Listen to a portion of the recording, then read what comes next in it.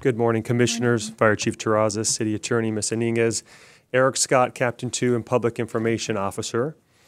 Today we are honoring two outstanding firefighter paramedics for their successful and skillfully saving the life of a 1-year-old boy that was choking.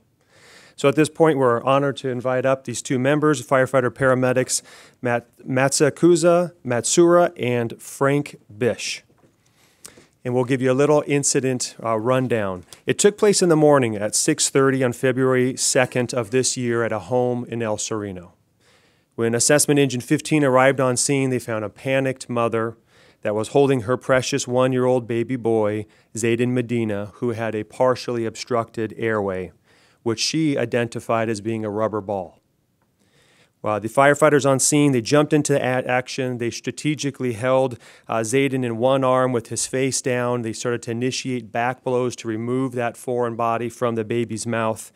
But despite their best intentions, they proved to be unsuccessful in doing so. Now, RA 47 and these two members came on scene. They took over the care of this dear young patient that was rapidly deteriorating. At this time, the color had completely left Zayden's face. He was now white, and what was originally a partially obstructed airway had become fully obstructed and with just agonal respirations. So fortunately, these two jumped into action. Firefighter Matsura carefully lied the patient supine on the gurney, elevated the patient's head, while Firefighter Bish skillfully used what's called a laryngoscope to lift open the baby's mouth, to peer inside. And at that point, Matsura was able to visualize the obstruction. He then used another tool called McGill forceps, where they're able to reach into that baby's mouth and with surgical precision remove that foreign body, that round ball, from that baby's mouth. Now, baby Zayden was still unable to breathe, so they continued. They worked seamlessly. They immediately initiated rescue breaths via bag valve mask to start to breathe for the child. And fortunately, after less than 1 minute, he began spontaneous respirations on his own while being transported to the hospital. Now, I know many are wondering how that child is doing, so we are happy to state that EMS 2 visited the family on March 6th, and the patient was doing very well. But don't take my word for it. We're happy to have them here today, and we're going to invite inside Father Angel Medina and Mother Jessica LaRusso and their child to meet these members.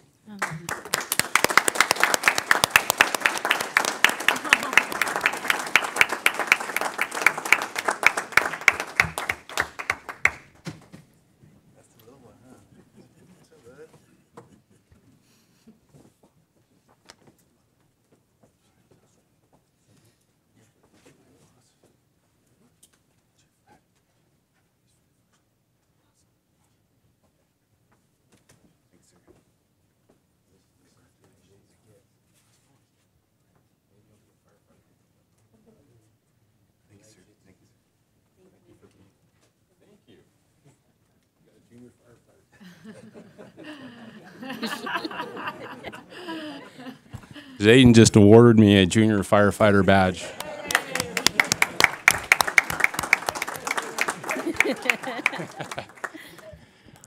Well, Masa and Frank, it must be exhilarating to see what your actions can do on scene of emergencies. Many times, most of the time, in fact, when we go on scene and we treat the patient and we transport to the hospital, we really don't know the outcome. We hope for the best, and then we become available for the next run. But every now and then, we get an incident where you see immediate changes, and time is of the essence when you have somebody choking, especially a 1-year-old child.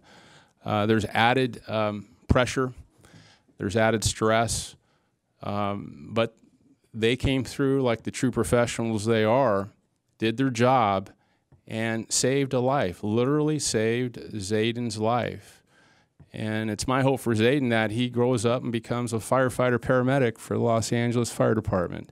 I think that would make us all very proud. I think he agrees too. So I'd like to have, Masa, would you like to come up to say a few words? You don't have to. No? Okay, Frank? I'm good, thank you, sir. Yeah. Want to come say a few words? Hello, I'm Angel. I'm the father of Zayden. And I just want to say thank you. If it wasn't for them, my son wouldn't be here right now. And just appreciate everything you guys do for us. Thank you. Thank you.